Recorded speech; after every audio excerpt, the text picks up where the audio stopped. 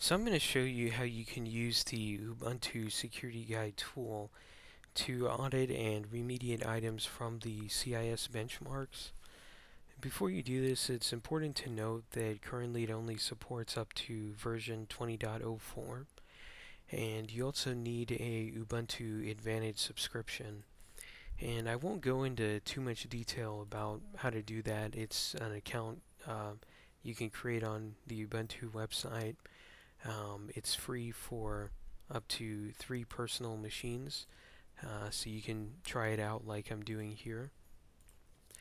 So once you make your account for the subscription, the next thing you do is install Ubuntu Advantage tools on the server, and then you attach the subscription. So you use this command UA attach, and after that you put your token, which you will show when you log into your Ubuntu Advantage account.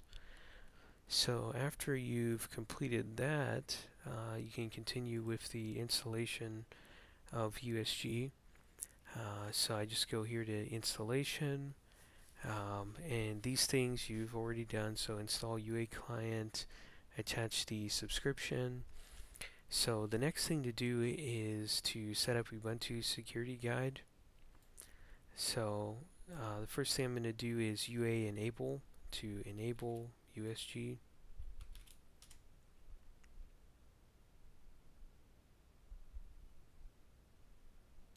Okay, and it says Ubuntu Security Guide enabled. And the next thing I'm going to do is install USG.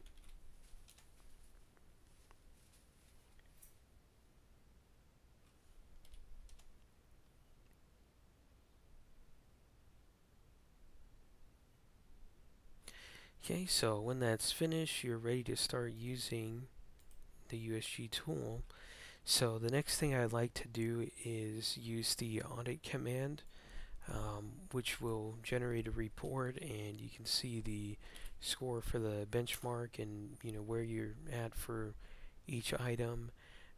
It creates an HTML and an XML report, and that's the directory where it saves it on the server. So what I need to specify here is the profile. So I'll go here to compliance, and the one I want to use is the level 2 server profile. So I'll just copy the profile name over here, and then now it will go through and audit all of the items and generate the report. So this can take a few minutes to do, so I'm just going to pause the recording.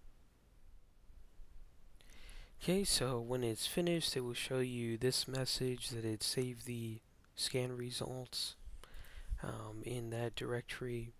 And after that, you can copy the reports off of the server and view them on your computer.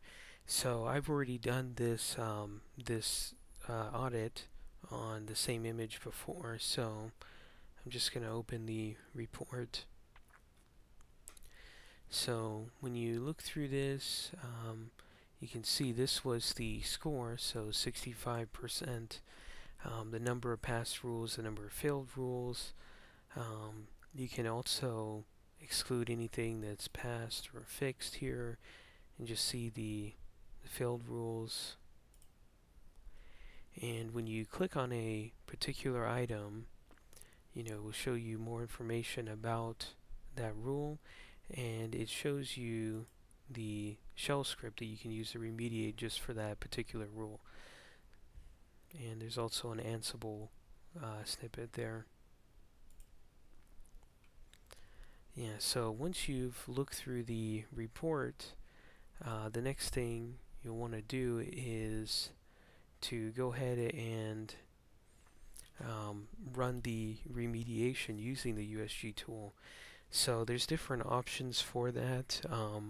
One way of doing that, if you have USG installed on the server like this, you can just do USG fix and the name of the profile, and it will go through and remediate as much as it can from that benchmark. There's always going to be a few items left over that that need to be manually done.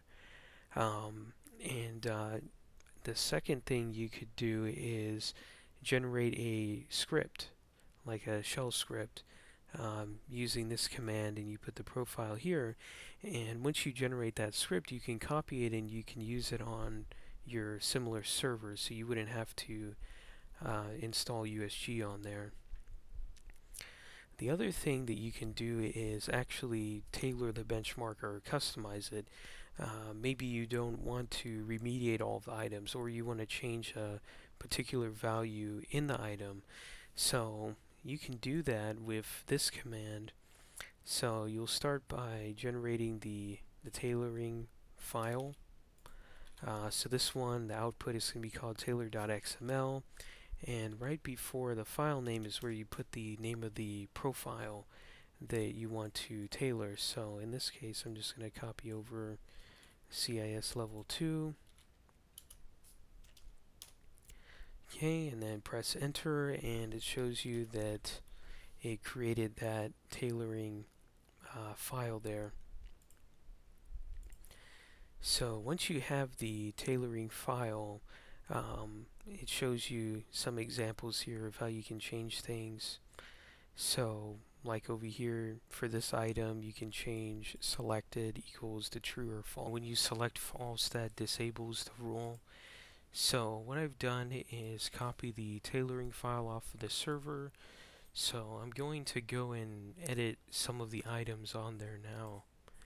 And I'm just going to do a find and then type in lockout. And right now the lockout policy is configured to 6 attempts, so I'm going to change that to 3. The next thing that I want to change is right here, so the password expiration. So I want to change this policy to 90 days. So I'll just go in here, do 90 days.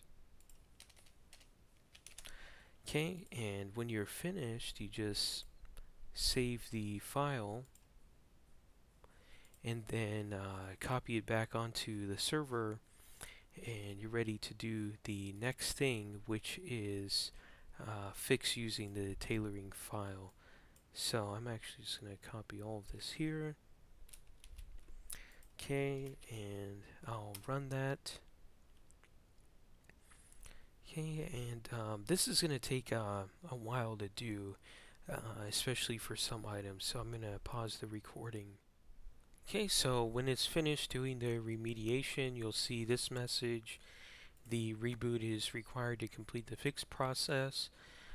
So I won't go through that in this video, but essentially you would just reboot and then run the audit command again like we did previously, and it will generate a new report. So I do have the report that I generated after the remediation, and you can see it ends up being at 91%, and these are all the different items here, and I can filter out the ones that are passed and fixed. Then it will show the ones that were failed. There's one here that's not checked.